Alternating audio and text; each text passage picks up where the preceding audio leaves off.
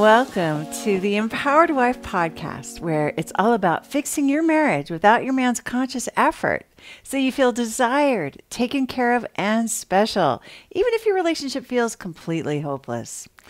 I'm Laura Doyle, and today I'm revealing 2 ways to make a Rageaholic be respectful. My guest Kate was sure her husband was the problem. He played video games all the time and didn't help with the kids. She started talking to another man who was saying all the things she wanted to hear from her husband. And then she used a phrase that turned things around 180 degrees. And now she says she has the marriage she's always dreamed of, full of I love yous, laughter, and snuggling. She's going to tell us what she said and did, so you can do it too. The Worst Relationship Advice of the Week award is a tired refrain that I had in my head in the bad old days of my marriage, and here it is popping up again, presented as a modern remedy for overwhelmed wives. But it didn't work then, and it doesn't work now. All of that's coming up, but first I'm going to reveal 2 ways to make a Rageaholic be respectful. If your husband keeps getting angry, you're not alone. When he blows a fuse at you or the kids, it can be really hurtful and scary. And when it happens again and again, then it has a way of making you angry too, especially if he jumps down your throat at the smallest things, like how you stock the groceries or cut an onion. It's baffling when you're being nice by making his coffee or having his dinner ready when work is done. If you're doing everything you can think of to be a good wife and still getting snapped at, it is downright disheartening. He wouldn't even treat the dog this way. So what can you do if your man is always angry and negative?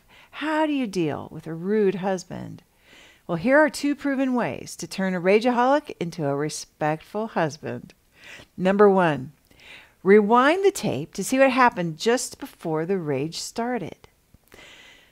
This sounds crazy because he's the one who's behaving badly and being mean, but his reactions could be an opportunity to look at your side of the street to see whether anything needs cleaning up. His anger might be 95% of the problem or 99% of the problem, and that's easy to focus on. But it's a rare, wise woman who can also ask herself, did I do or say anything that wasn't so great? When Anna's husband kept getting annoyed with her day after day, it was as if she couldn't do anything right. She felt completely disrespected, which is when she decided to take a look at how she was doing in the respect department. That's when she realized that all of this started after she offered to call the exterminator. That sounds harmless enough, right? Even helpful, maybe. But Anna knew that helpful in wife language meant controlling in husband language. She was afraid that their Airbnb guests would have unexpected pest visitors, and she would be humiliated online. Sure enough, she was trying to control her husband to take care of the problem before they left town, and as with all control, it was because she was afraid. Granted, that seems like a very small transgression to Anna, and it might to you too.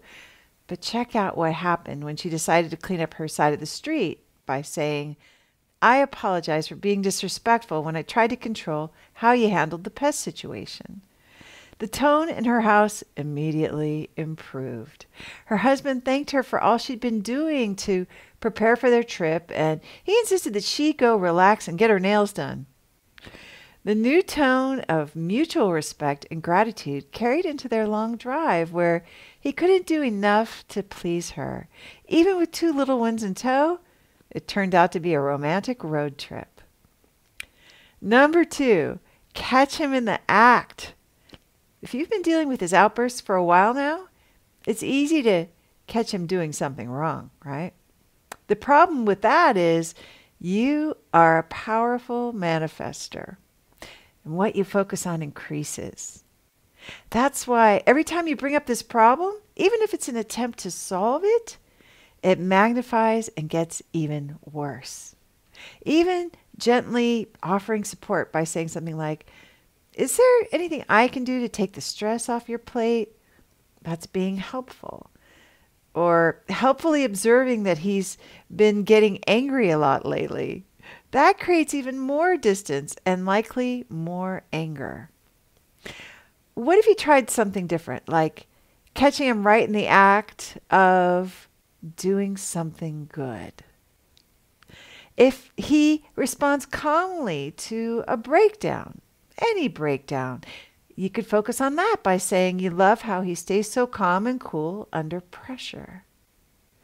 Saying that would probably feel like a big fat lie. But is it any more of a lie than telling yourself he's always angry? No one's always angry. It's not possible.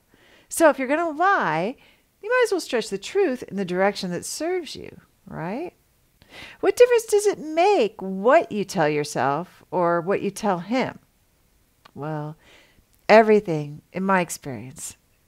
Because what I focus on increases. If your husband is a rageaholic, you might think all of this sounds too good to be true and maybe it won't work for you. But when women on our campus find the courage to experiment, even when they think it's completely hopeless, well, to paraphrase Thomas Wolfe, miracles not only happen around here, they happen all the time. If you'd like to be my guest on the Empowered Wife podcast and share about how you fixed a struggling relationship using the 6 intimacy skills, I would love to interview you. Just go to lauradoyle.org/podcast-guest to let me know that you are willing to make a big contribution to ending world divorce by telling your relationship story. I look forward to meeting you. That's lauradoyle.org/podcast-guest.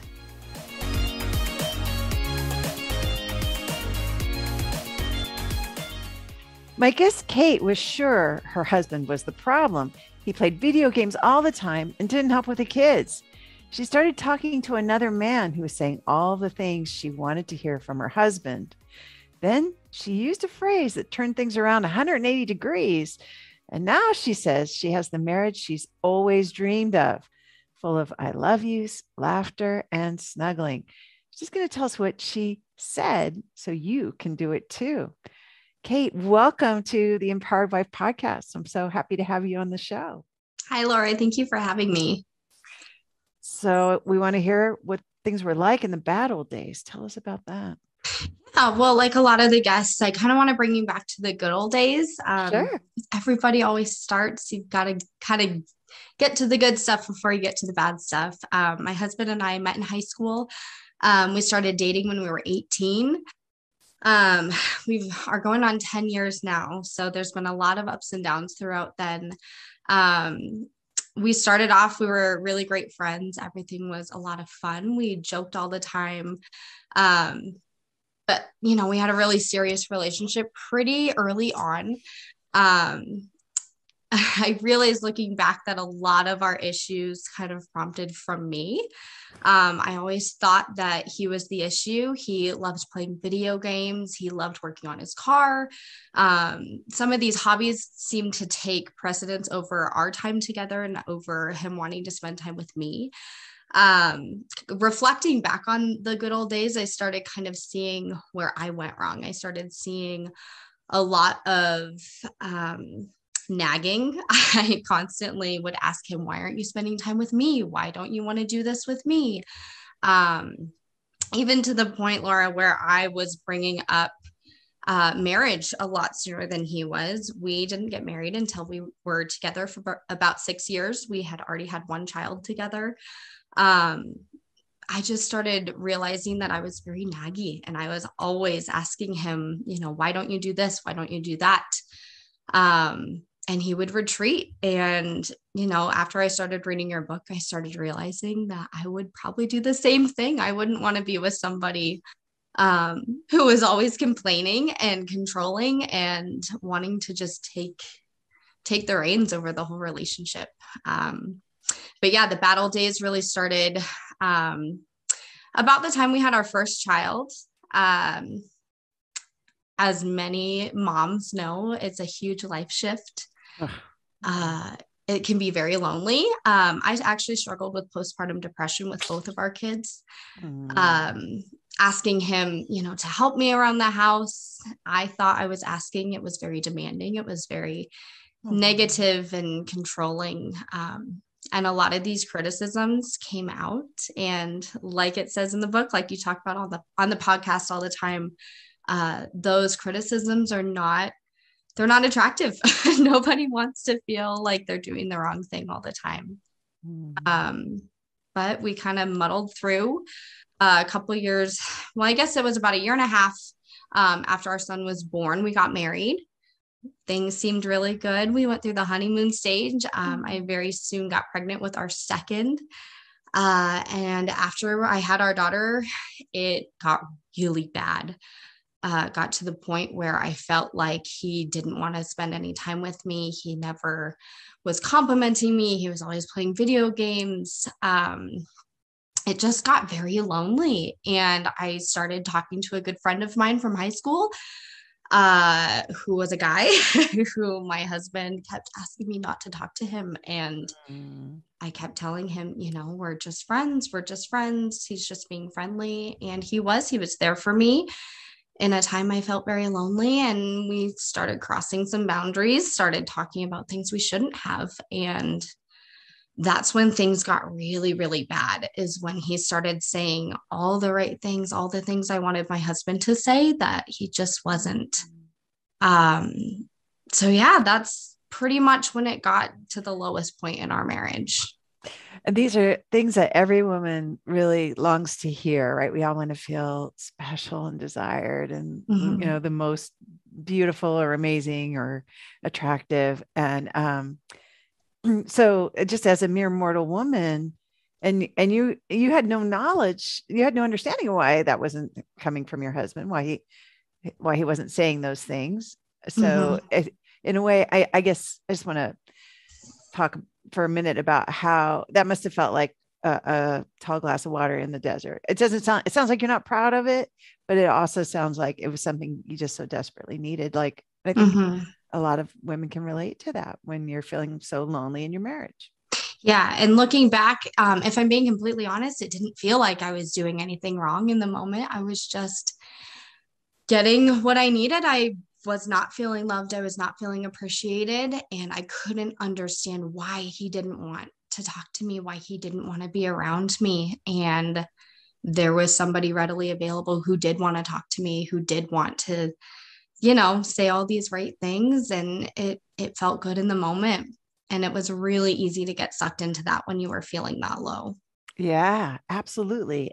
And feels justified in a way too, because I mean, I can never get that from him. He's busy playing video games and working on his car and very distant. So, I mean, it just is, a situation where, I mean, I remember feeling similarly lonely and just thinking, I need to feel like I'm special. And of course, the guy from high school wasn't getting the nagging and the criticism that you were giving. Okay.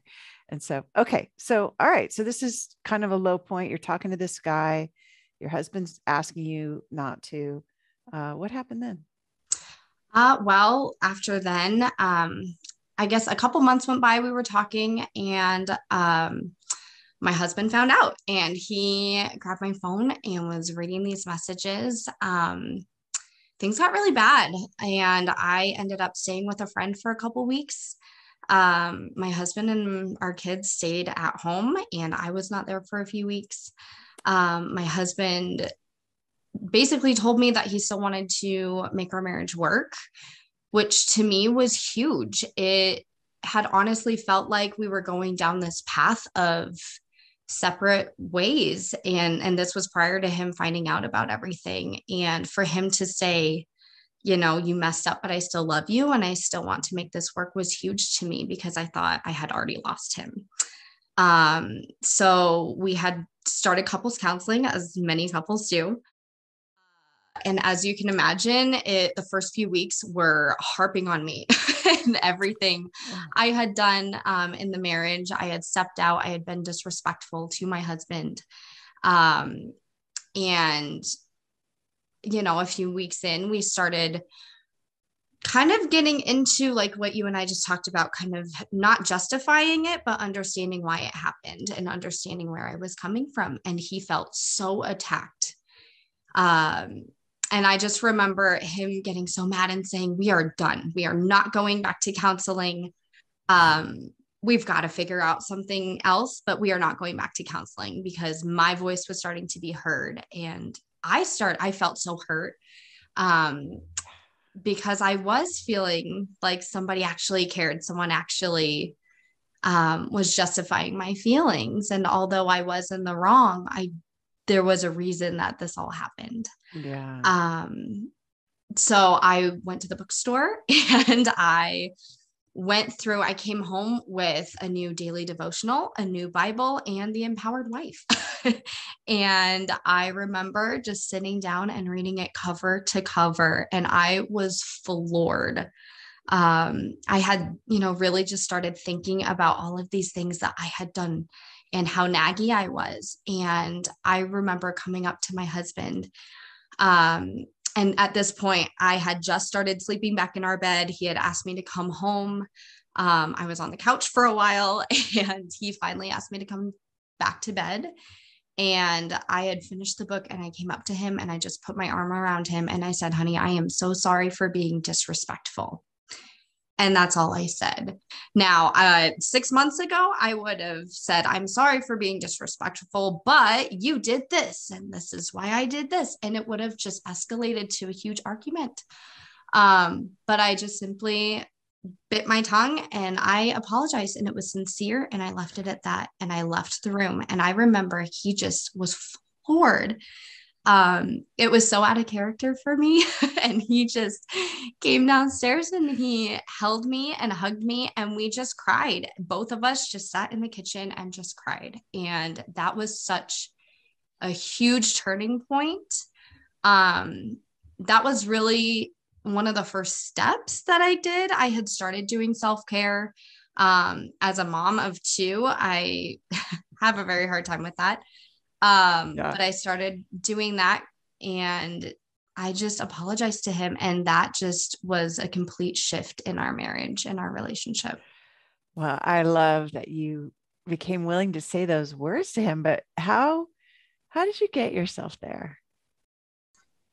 Because that's a hard thing to say, right? Yeah, it was hard.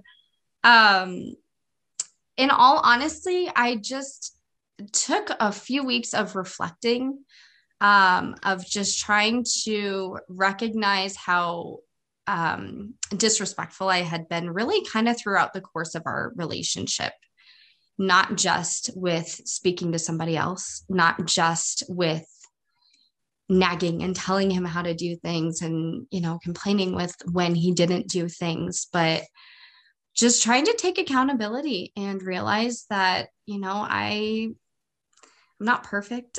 Nobody's perfect, but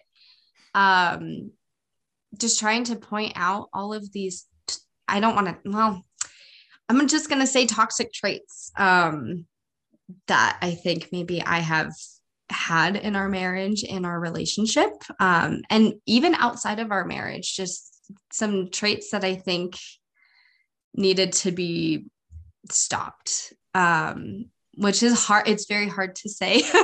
Yeah. But I truly do believe that we've all been toxic in parts of our lives and seasons of our lives. And if we truly want to get through that, we need to recognize that and just acknowledge it and figure out a way to stop that behavior. And for me, accountability has been the biggest way of doing that. And that's not to say I don't have him come home from work and complain about the dishes not being done or, him not playing with the kids immediately. But I feel like I've been able to stop myself and recognize when I see those toxic traits coming and very quickly put a stop to them and apologize and say, okay, I'm sorry for being disrespectful when I did this. And it just has been a huge shift. It's been a huge shift. Those were magic words in your marriage, it sounds like. Yeah, they really were. And so, what about the resentment, right? Because I heard some resentment, I think, earlier on about him always playing video games, working on the car, just Mhm. being leaving you alone. Uh, what'd you do with that? Um, well, that's been still tough. My biggest love language is words of affirmation, and that is something that I have not always had and continue to not always get. But just communicating to him that I want to spend time with you, just having those desires and expressing them, and just simply saying, I would love if you and I would watch a movie tonight when the kids go to bed. Or I would love if we could go on a date sometime this week. And not having any expectation of that happening, but simply expressing that, because I really don't think he understood how badly I wanted to just spend quality time together, just the two of us. So really just expressing those desires and not having an expectation, because if you have an expectation and it's not met, then you just kind of resent them more. Yeah. Then you're just kind of a Yeah. little more on edge about things. And if he chooses to work on the car some night, then I will watch a movie by myself. Then I will, Mm. it's not going to be the end of the world, but at least I've expressed to him what I truly want. When I don't want him to work on the car, what is that? Do I just want him to be inside? No, I want to spend quality time. So just expressing those desires and pure desires without any expectation has been a huge way of helping with that. Yeah, sounds good. So how has your relationship changed? Oh my gosh, it's been so different. I just remember a few months ago, I mean, this has all been very fresh. It's been less than a year since he found out about me talking to somebody else. Um, and it took a few months of me practicing the skills. But things have been so different. I mean, he is excited to come home. When he gets home, he will come give me a big kiss. He Mm. has been sick recently. So I've been doing just what I would normally do, making him food, helping more with the kids, not expecting him to take care of them. And he thanked me yesterday. He thanked me for taking care of the kids, which What? is so out of character for him. That's your Um, love language, it sounds like too, right? yes, he's Yeah. acknowledging these things I'm doing. He's very affectionate. He's been very playful. I think that was one of the main things to me that stood out, that was like, whoa, this is really working, because we used to be so playful. Like he will just come up behind me when I'm cooking dinner and just hug me or kiss my forehead or smack my butt and walk away. Like it's just been so playful, and we have fun and we joke around, and like he makes me coffee in the morning. He's just thoughtful, and it's amazing to me the shift from this recluse that I was with. Um, but I mean, you sit there and you think about it, and nobody wants to be playful with somebody who's constantly telling them what they're doing is wrong or how they're loving them is not right. Or, like I shut down when somebody tells me that. So why would he not shut down? It's been a huge change, even over the last 6 months of just kind of those Cold War fights of not even talking, or just kind of huffing and puffing away, to having more open communication and telling him how I'm feeling in a nice way and Yeah. shifting that. You can definitely tell him, I'm, not enjoying when you're away from me, in a nice way. You don't have to be so naggy and demanding to get your point across. Yeah, yeah. I think that's big. And I'm guessing nobody ever taught you how to say these things previously. No, Yeah. no, I come from a broken home. My husband, his family is not very, they don't have healthy communication. They never have. we neither of us had a good example of what a healthy marriage looks like. And I feel like many people don't. We were never taught this in school. Nobody Yeah. teaches you how to be respectful. Nobody teaches you how to communicate properly without being demeaning. Yeah. Yeah. It's so true.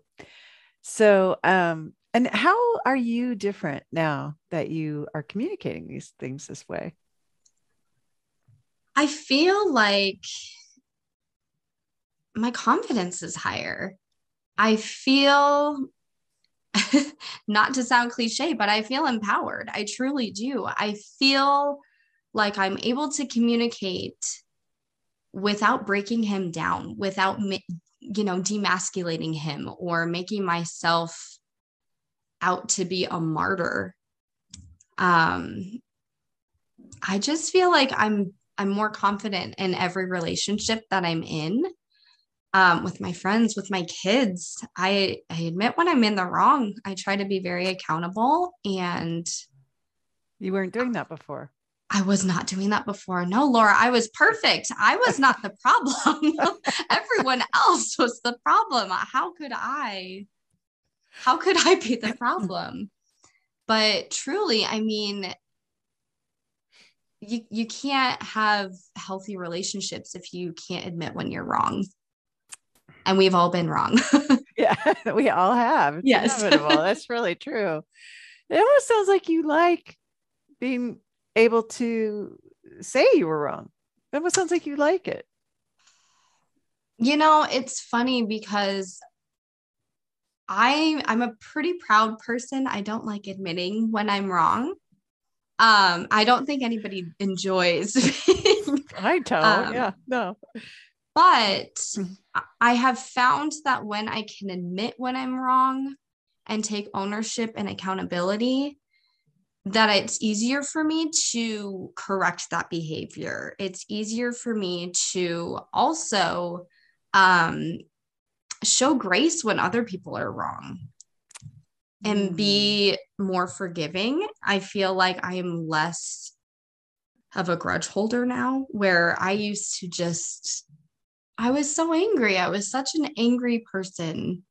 I was very resentful towards a lot of people. And I feel like letting that go and admitting when you're wrong. I don't know. I don't like saying I'm wrong. I'm not proud of what I did. I'm not proud of how I've treated him. But I will say I am proud of how I've handled it. I'm proud of being Yeah. able to admit that I was wrong and moving forward and knowing that I'm not going to do that again. And if I am disrespectful in any other way, which let's be honest, we're all mere mortal women and we're going to be disrespectful. We're going to have off days. That I can be strong enough to call myself out and fix that behavior. So yeah, I mean, I guess I kind of might say that I'm enjoying being able to admit when I'm wrong more so than I Yeah. thought I would. Yeah, right. I Benefit. admire that very much. It's such an attractive quality. And I think you're seeing that from your Mm-hmm. husband's response. You saw it from day one when you Yeah. took accountability without, like you said, you cut yourself off. I apologize. Or I'm sorry, I was disrespectful. And then you stopped. You didn't say, but blah, blah, blah. Right. So, Yeah. anyway, it just it's remarkable. I think I mean, it's kind of a rare quality, really, that you've cultivated, Mm-hmm. um, using your marriage as a way to develop yourself. Right, Yeah. the crisis in your marriage created this opportunity for you to become the best Kate you can be. Mm-hmm. So I think that's kind of cool. So, and how has it affected your kids that you've had this transformation to this accountable It's person? it's so funny. So our oldest is turning 5 actually this month, and our youngest is 2.5. So they're pretty young. But I mean, even with them, mommy has really tough days. Mom will still snap sometimes, but even Sure. admitting to them, and I don't use the term I'm sorry for being disrespectful because they're young, but Right. just kind of changing that verbiage to I'm sorry I yelled at you. I'm sorry that mommy snapped at you. our son will just give me a huge hug and say, it's okay, mommy. It's okay. Like, it's, again, just taking accountability. And my goal with that too is to teach them to take accountability. Because that was not something I was taught as a kid. And I feel like it would have saved so much heartache, to just admit when you're wrong. I tell them, you're not in trouble if you did something wrong. What's going to get you in trouble is lying about it. And I mean, mommy got in trouble for lying about it too. I'm trying to lead by example and trying to instill these skills to my kids, just in general, and hoping that it translates when they're older and in relationships too, but even in their friendships and, being held accountable in school. It seemed to make a really big difference. Instead of just snapping at them and leaving it, just admitting when you're wrong in all aspects of life, really. And so you're creating emotional safety, a lot of emotional safety at your house all around it must just melt you when you get a hug. Like, that's oh my gosh. Mama, right? Like, yeah. Mama dreams right there. Right. Yeah. That's a good mama moment. I love it. So, and what would you say to a woman who is where you were, where she's feeling like she can get what she needs outside of her marriage, but there's no way she's going to get it in her marriage from her husband, those emotional needs. But she wants what you have, where he's smacking your butt and, you guys are laughing together and he's smiling when he comes home. Where should she start? Laura, I really feel like you need to just kind of reflect on the good old days. You are with that person for a reason. You wouldn't have married him if he was a loser.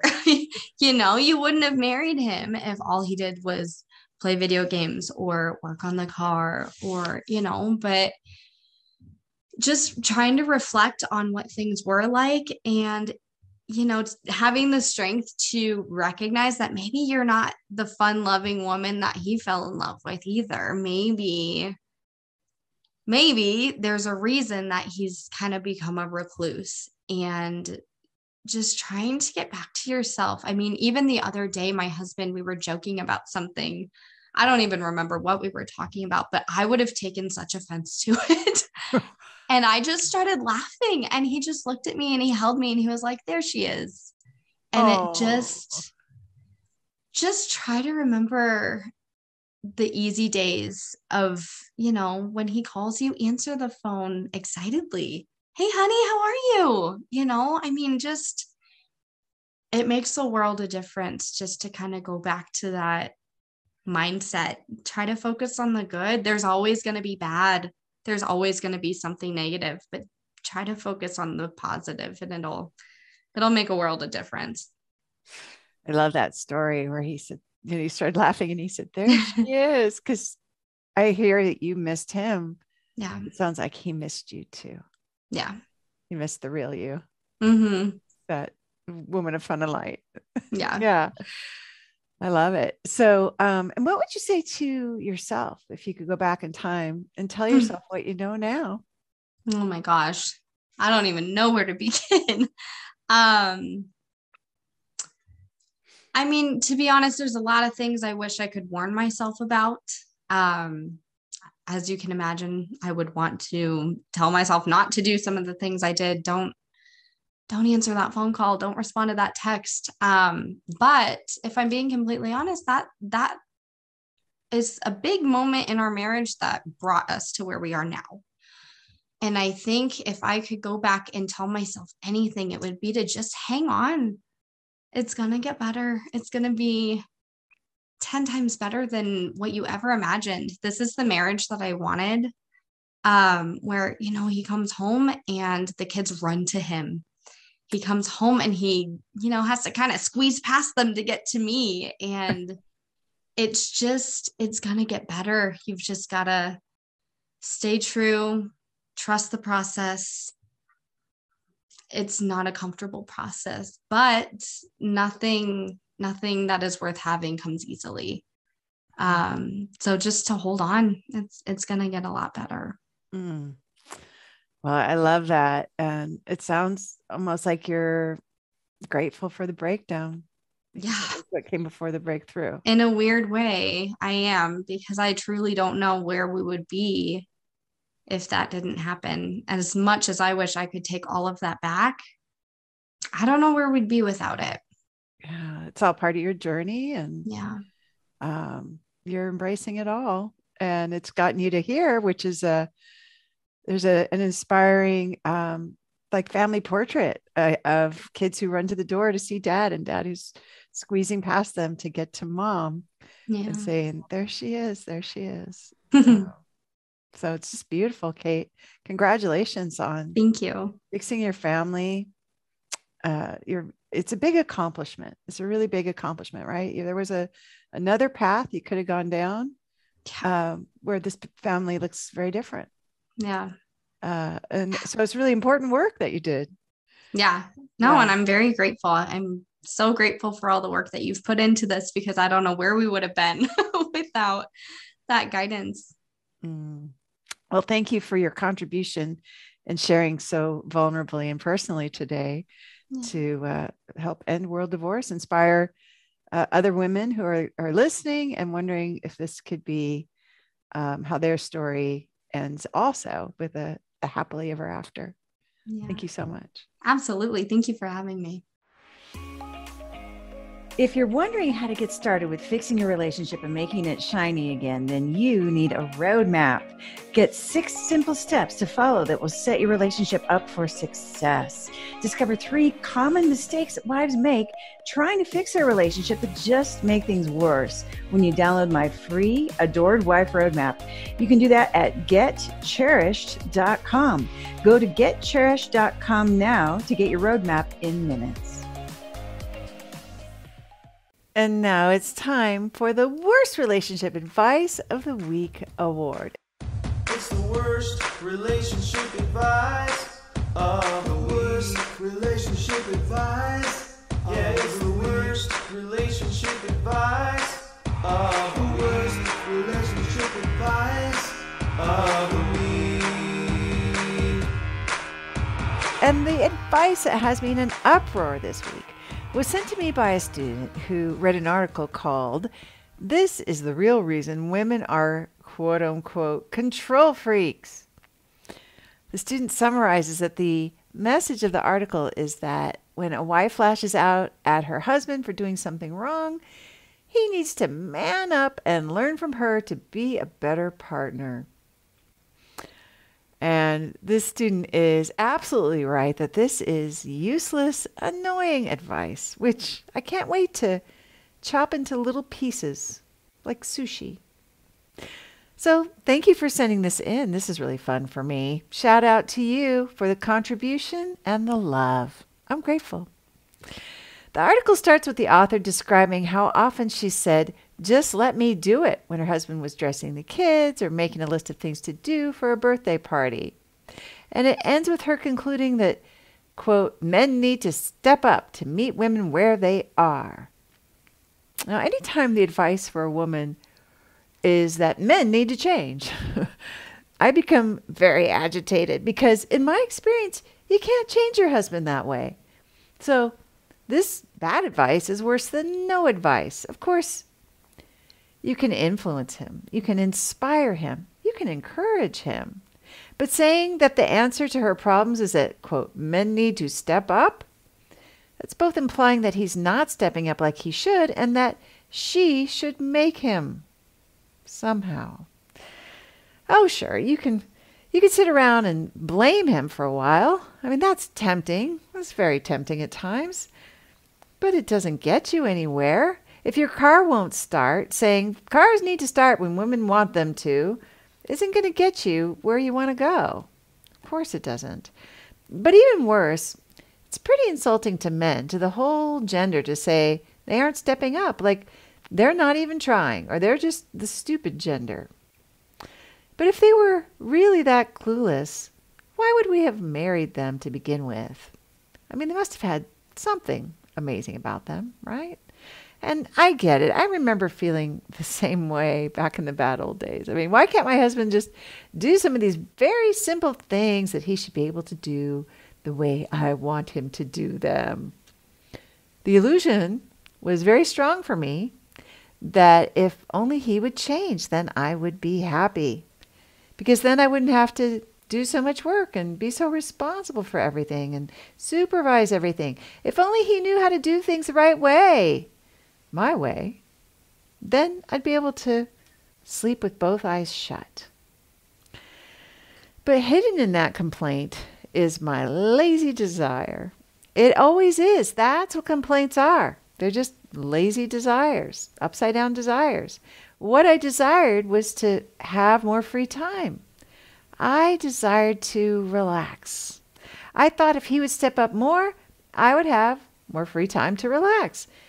But I couldn't make him step up, and trying was wearing me out even more. It was exhausting. It wasn't until I figured out what I wanted and expressed those desires in a way that inspires him that I started to get what I really wanted. And I see no mention of that anywhere in this article.